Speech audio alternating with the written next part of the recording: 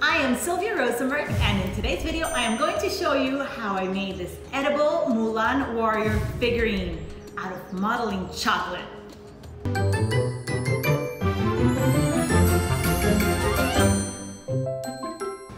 Okay, first for Mulan, I am going to start by making her skeleton. I'm going to use a 16 gauge wire and a piece of dowel, wooden dowel, and some floral tape, and I'm going to sculpt it and make it look like she is standing in a warrior position, ready to fight with her legs in a lunge. Now it's time for the head. I have my doll head mold, and I'm going to use some modeling chocolate, a little bit of Rice Krispie treats, and a dowel.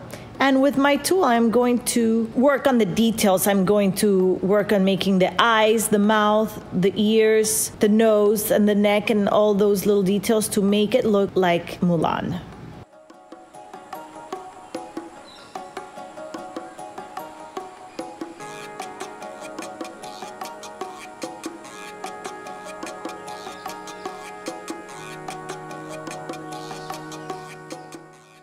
And now it is time to cover my skeleton with some modeling chocolate. I'm actually gonna mix some gum paste and modeling chocolate, and I am going to make the whole body out of this. It's also going to show through a little bit at the end because the shirt she is wearing underneath is white. So I'm gonna use that. I'm gonna make some space for the neck, and I am going to make the legs only all the way to where the boot comes up, so just slightly below the knee. And the reason why I'm using the modeling chocolate mixed with the gum paste is because it's gonna stay malleable for so much longer, and after I am done adding all the chocolate that I need, I can go back with my tools and then mold it the way I want it to. And I want to try to give her some movement, so I want to make a lot of creases and details in the clothes.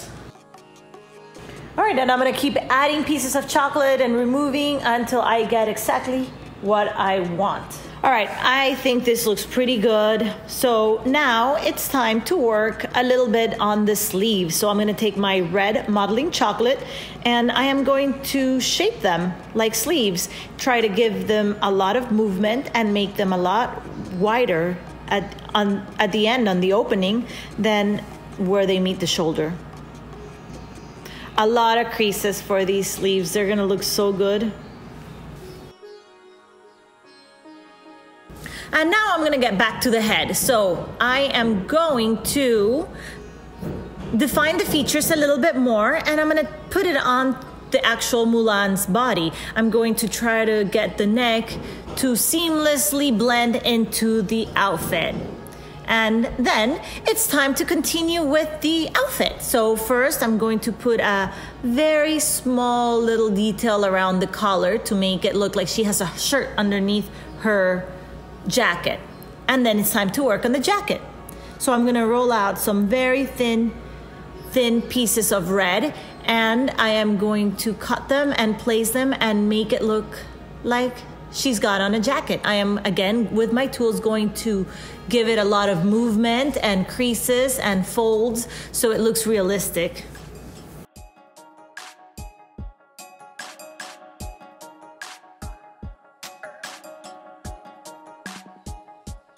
And now the bottom part of the jacket. So I left some room for the belt, and now I'm gonna add these pieces to make it look like the bottom of the jacket. So yeah, her butt looks a little weird, but it doesn't matter because we're not gonna be able to see it. So there. Now that looks good.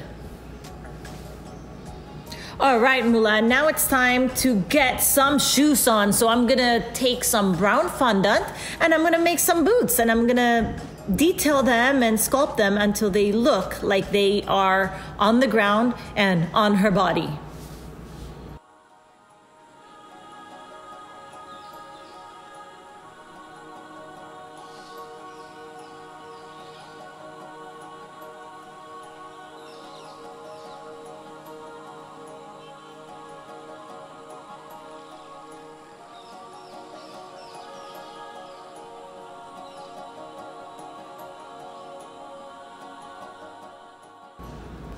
Oh yeah, now let me work on the tiny little hand.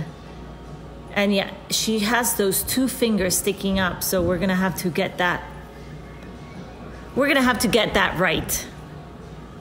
And now, of course, the last part of the jacket is the collar.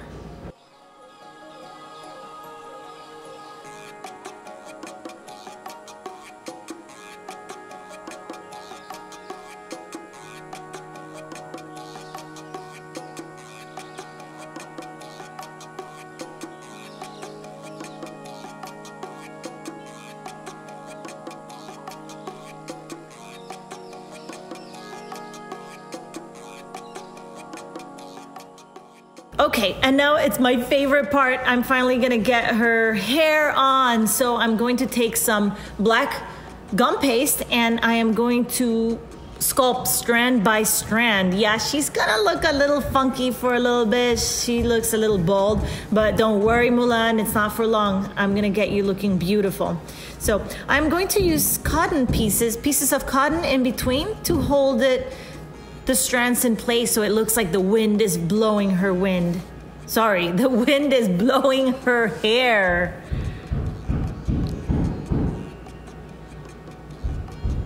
Yeah, that's gonna look good. And I'm just going to leave it like this for a few hours until the hair is completely dry.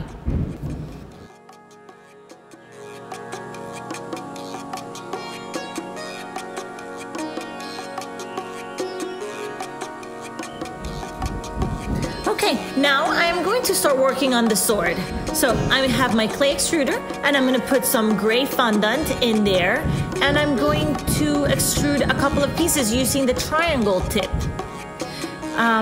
This is a lot harder than I thought, so this is taking me forever, and just keep trying to press it in between 2 rulers to try to get it smooth and get the lines to look pretty straight, because I don't want it to be like a funky looking sword. I want it to look good.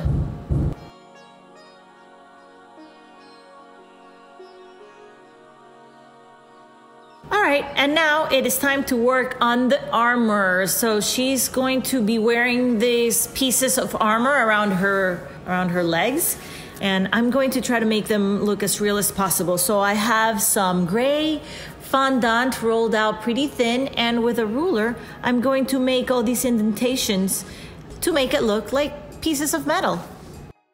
I am going to cut them to the right size, 2 of the same size exactly, and I'm going to put each piece on top of a very thin brown piece of fondant, which is going to be like the leather underneath the armor. Okay, and now I am going to put these pieces of armor on Mulan. I am going to use a little bit of the edible glue, and I'm going to stick them and shape them so that they look right. And of course, she needs a belt, so let's give her a tiny little brown belt to hold her armor up. Alright, and now it's time to finish the face. So she needs eyes. So let's start with the white part, then I'm going to put some black part, and then I'm going to give her some eyelashes and some shadows with some chalk dust.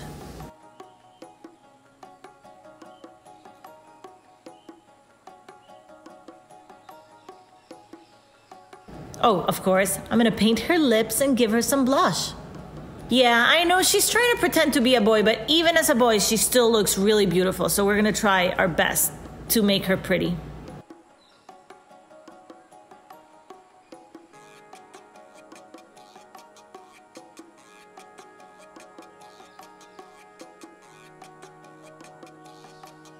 And now I have some silver dust, and I am going to paint all the armor silver, and the sword, of course. That sword was so hard to make, but I think it came out pretty good, so I'm pretty happy with it. And now I am going to work on the other hand. I probably should have done this before. Now I think this is going to be really hard, but when have I ever done things the easy way? So let's just do it.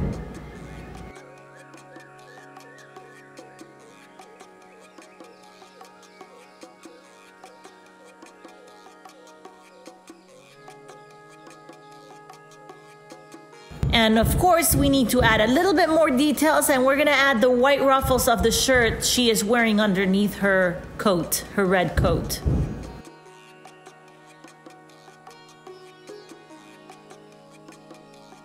And that's it. There's Mulan. I love her. She's so cute.